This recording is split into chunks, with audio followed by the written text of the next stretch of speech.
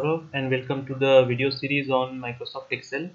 In this video, I will be telling you how to install the PowerQuery plugin for your Excel sheet.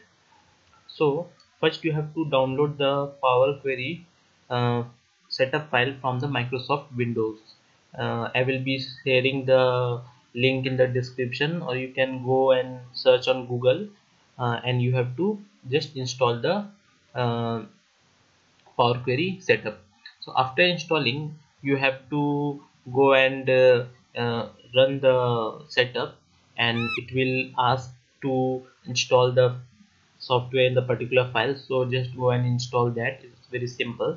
And after installing, you have to go to Excel. You have to open your Excel sheet, go to options, and then go to add-ins. Here under manage, you have to select com add-ins, click on go. Here there are various plugins available, and that is add-ins available. So as you have installed the Power Query for Excel, so it will appear here, but it is not checked, so you have to check this and click on OK.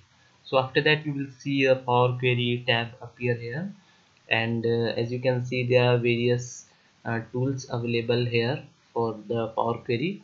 And Power Query is a very useful tool for performing multiple import from multiple databases and a lots of things, which I will cover in upcoming videos.